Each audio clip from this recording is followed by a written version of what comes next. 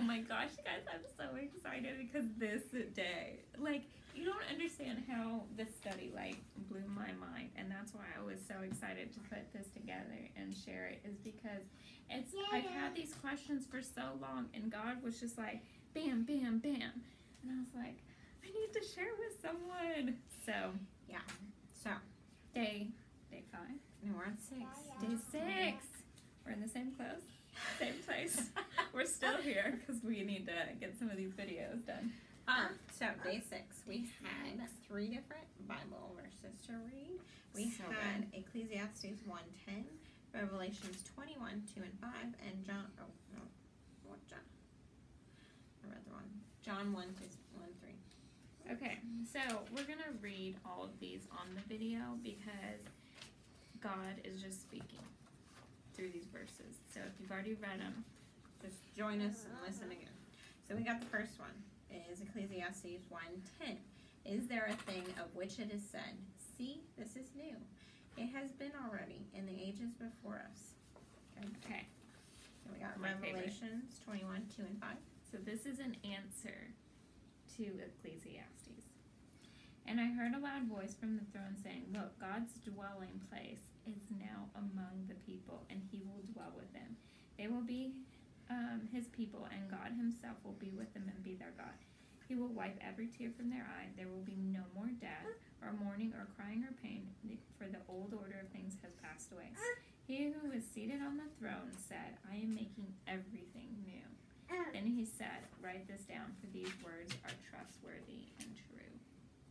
Okay, and then we have John 1:3, which says, all things were made through him, and without him was not anything made that was made. So catchy. You got to read that one like 5 times to really grasp it. It's so good. God is making everything new, and God himself will be dwelling with us. Like, no more pain. All the evil in the world is going to be gone, and God is going to dwell with us. Like, wow. I mean, we were made to be in the presence of God, with God, nonstop.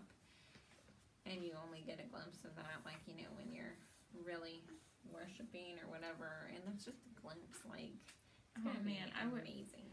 Like, when David says, better one day in his house than 1,000 elsewhere, it's so true.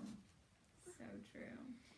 Yeah, that is our hope, and that's what we cling to in the hard days and working through life, you know, that's what we got to cling to. And it's really easy to lose sight of that and feel the hopelessness, though, because, like, if you're not reminding yourself, I had forgotten about this part of the study, and I'd forgotten about it.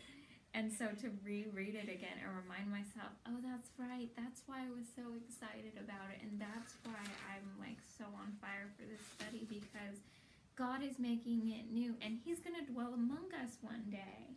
Like, wow. And it's one thing to think about us dying and going to heaven, but to imagine God making it all new and like him coming down and dwelling with us is just...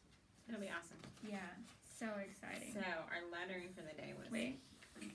I'm just telling you, while you're sitting, you know what we did? Wait. While you sit and listen to this, it's the best time to sit there and, like, do your little doodle or lettering, whatever, while you're doing it. And so I'm just saying, it is. He makes all things new.